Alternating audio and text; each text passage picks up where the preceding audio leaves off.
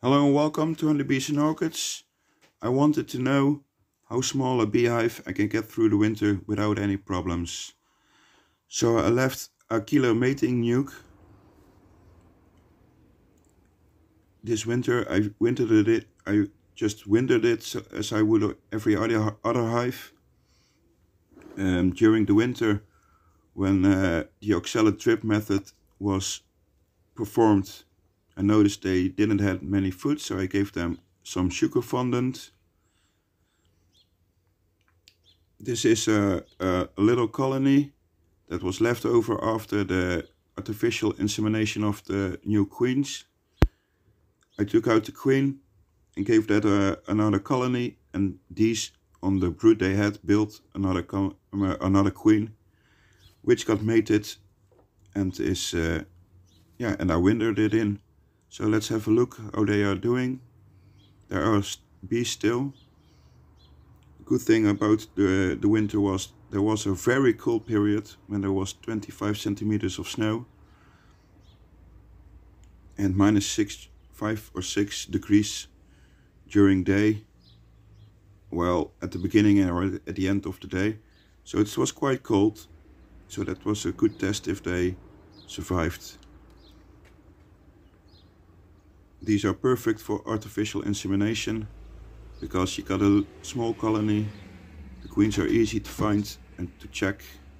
They have more than one little frame they can build wax on and get their nest started. It's more natural.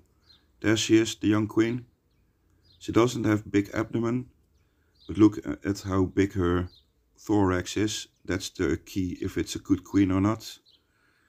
The abdomen are smaller because this is a tiny hive. They didn't have much brood, so she wasn't in full laying capacity.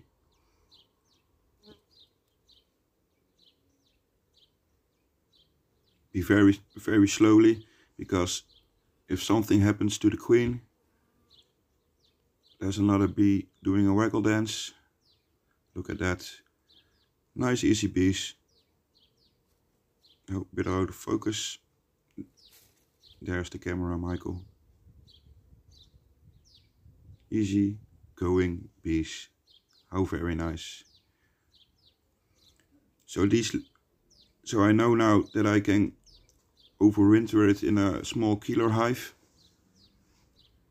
which is perfect because then you can get some, with not too big a colonies, you can get some queens in reserve for if there are any queenless hives at the end of the winter. Well, I have one queenless hive, so in a later video, video has already been shot, but in a later video there we will unite these with the queenless hive. So stay tuned for that.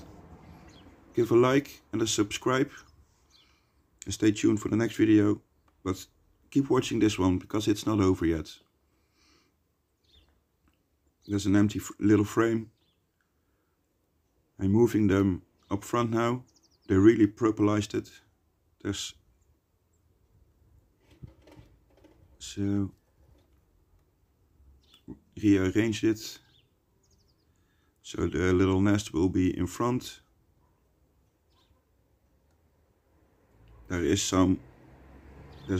There are 2 levels in the bottom, so we need to check if the frames are capable of being moved there. That's an empty frame for the food. So there's a gap for 2 frames left. And I'm going to remove the little excess wax.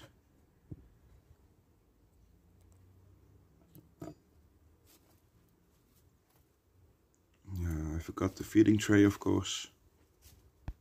Sometimes I'm way too chaotic, but here's the feeding tray. It's a perfect fit. They come like that. And the sugar fondant, well, that's an old frame with a little bit of mold on it, so that's going into the melter, which will be another video, so stay tuned for that too. So shake out the bees.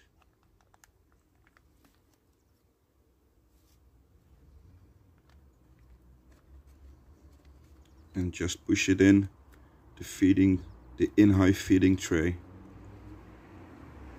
That's how you would present them for mating. So that's perfect like this. Just massage this in a bit. Put the... Come on. Okay, that's good too. I decided to leave the cover board off. There was quite a lot of water drops down it, so I decided to just put the lid on. And that's it. My smallest ever overwintered beehive. Great. I'm so happy that it works.